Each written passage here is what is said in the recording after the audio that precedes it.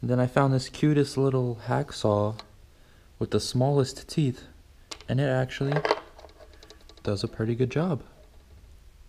So that's what I'll use to cut the appropriate sizes of the copper brake line.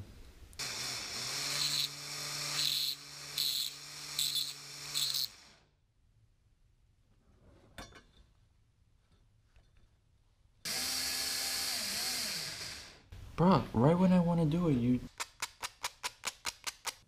Here's what it looks like with my phone.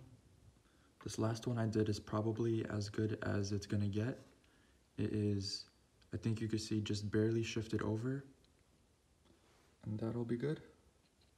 So this is liquid wrench. And it has lube in the name, so can I use that to, This is it, by the way, and I actually rented the wrong size, but I'll make it work. Too much. Alright, anyway.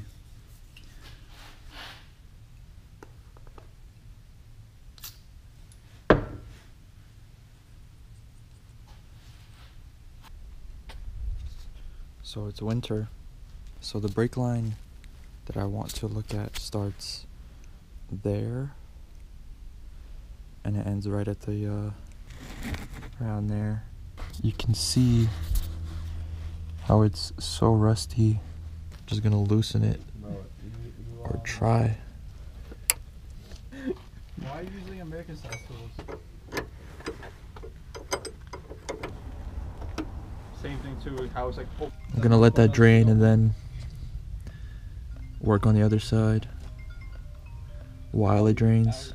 This wheel will not come off no matter how hard you kick it. So I am up to using a wrench or a crowbar to try something, and no leverage, nothing to grab onto. It's like 2 days later. I think we have movement finally off. The main problem was the hub somehow was stuck around it. This one is off with no problem. I'm gonna try to move this one out the way. That was way harder than it needed to be, but I ended up spraying some liquid wrench, and then I pushed it and pulled, pushed it and pulled, and then eventually it pulled out. Alright, now I unbolt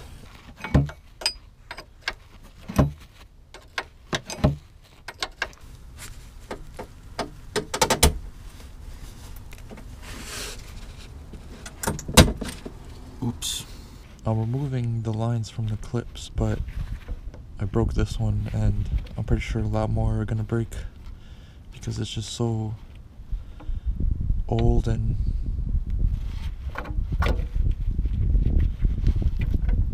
tricky. That one didn't break. The ones that are pretty much wet don't break. It's pretty much out.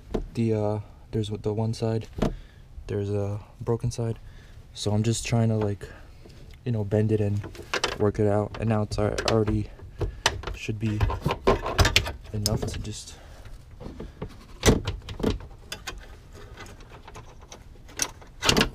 there we go. I have no idea where this clip went.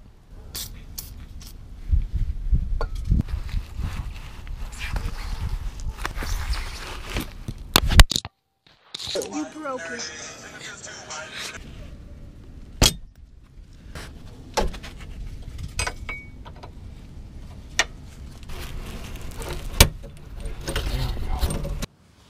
Okay, so here we have the next brake line.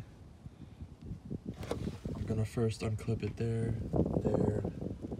and back there, and then I'm gonna try to, can you see, is there one in the middle?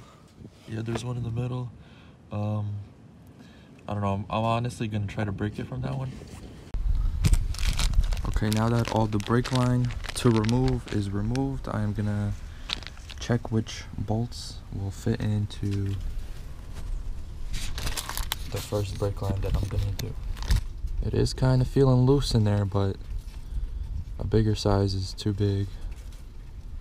Oh, that is not good.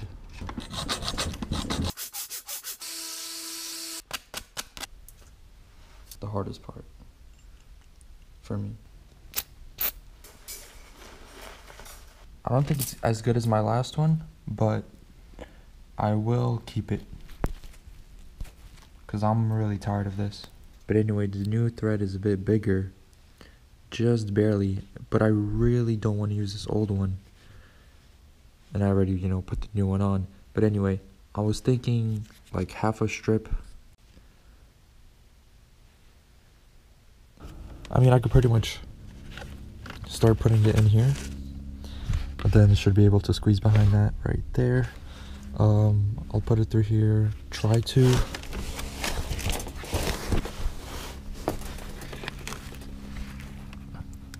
put it kind of up there. And then I'm gonna screw it in,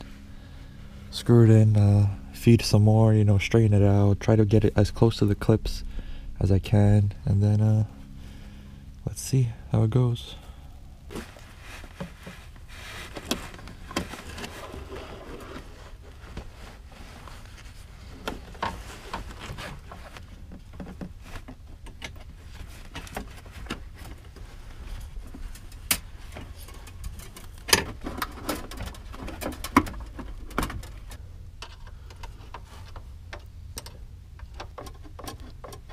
I don't like that at all.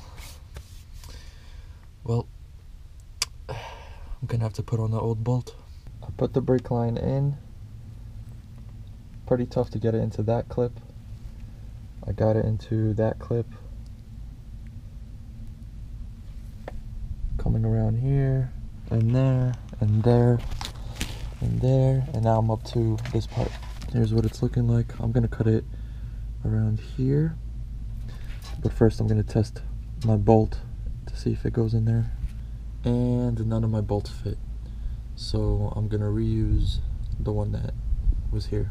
So since I'm under the car and I don't want to take out the pipe to flare this end, I have to sand it down. So I'm going to use a drill with the tip that was on the Dremel. I have a file to make it very close to flat right now, and then sandpaper for the outer edge. You can't really see.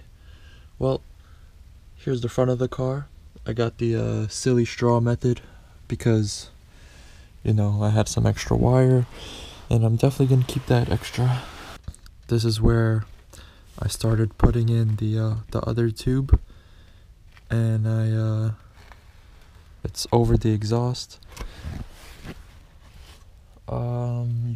You can't see. Well, anyway, it's I just tightened it, and now I'm gonna try to get it into all the clips, or almost.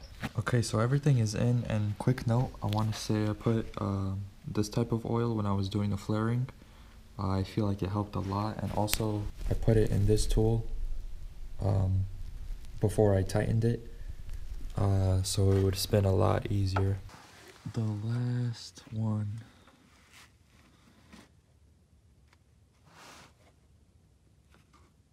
Here's the front of the car.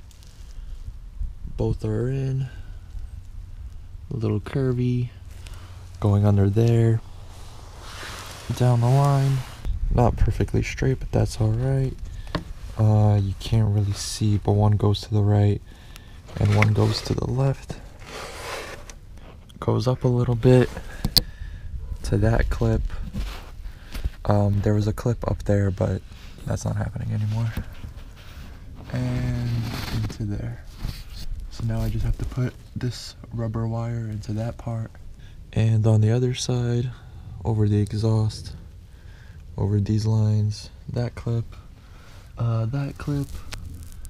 going up there. There might have been another clip up there, but